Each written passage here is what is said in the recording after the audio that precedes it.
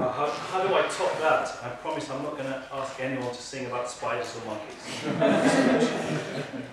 Madam Toastmaster, fellow members and guests.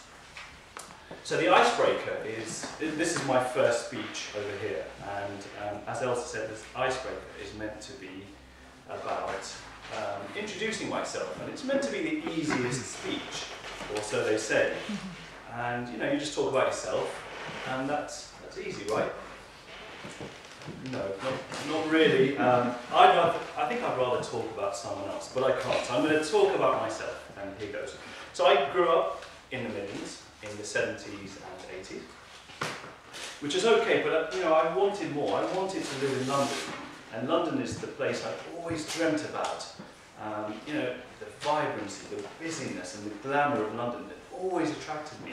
And every time I watched TV, I saw the images of the famous landmarks, Big Ben, and the Tower of London, and the River Thames, and all of these things. And every time I saw these images, it just really excited me, and I desperately wanted to come to London. And that's what I was aimed for. And so, at the age of 18, I realised my dreams. I got a place at university, and I was literally living the dream. I was here doing what I've always wanted. And you know, it was fun, it was exciting, and the people were really interesting. They were really stuck up compared to where I'd been previously, but that's what made them interesting, and that's what I really loved about London. And the best thing about London was just the cosmopolitan nature of London. You could see people from all walks of life, from all different countries, and I just loved that. And you know, I've travelled a lot, and I've been to many, many different countries. I travelled for 12 months after finishing university. I lived in Japan. I lived in, you know, other countries in Asia. But you know, London is where my heart belongs, and this is where I've always wanted to be. And specifically now, I live in Hatch End with my lovely wife and my sometimes lovely 2 children. So how would I describe myself? There's one characteristic which I'm particularly proud of, and that's that I'm always optimistic. And to me, the glass is always half full. And I was wondering, when I was sort of writing this speech, I was wondering where I got that quality from. And it's not my mum, it's not my dad, or Mr. Grump, as he's known in the family. It was actually my grandfather, and watching how my grandfather lived his life was a true inspiration to me when I was growing up. You know, I didn't know it at the time, but he really went through a lot of problems and a lot of ups and downs in his life. But you could never tell. He never showed it, and that to me was great. So at the age of 6, he became an orphan. He lost both of his parents. And he was living in poverty in India.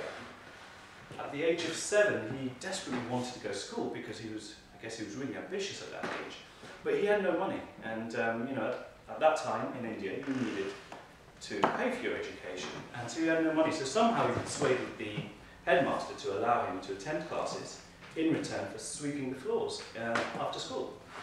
And imagine, this is a child at the age of 7, so to me that was miraculous and showed his ambition and his determination. As a teenager, in search of a better life, he decided to leave his birthplace and to move out and to live in Uganda, in East Africa. And this was a country he'd never heard of, never mind been to. So it was a big step for him. And the story, you know, I hear some amazing stories, but initially it was a real struggle for him. He was struggling to get by. He had nothing there. He was starting from scratch. But you know, he plugged away, he stayed positive, and eventually became very, very successful. He started doing well, and this was the prime of his life. He had achieved so much, starting from nothing. Sadly, there was to be another twist in his life. Some of you may know the history of Uganda, but there was a dictator called Idi Amin, and he woke up one day and he decided all of the Asians had to leave the country, and within 90 days.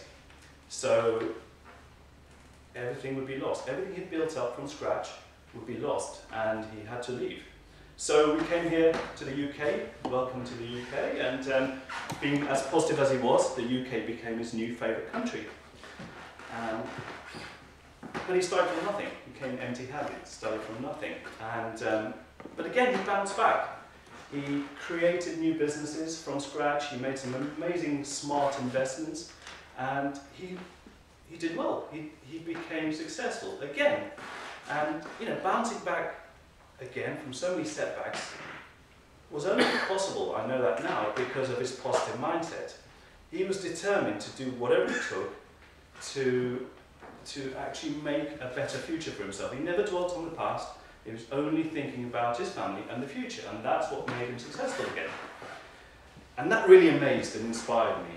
And I didn't know it at the time when I was a child, but having thought about it now, I realised that was it. That was his prime quality. And sadly, my grandfather is no longer with us now, but his legacy lives on inside of me. And his attitude to life continues to inspire me. So my simple message is this: whatever life throws at you, just stay positive. And as Oscar Wilde said, some of us are in the gutter, but we're looking up at the stars. Thank you very much.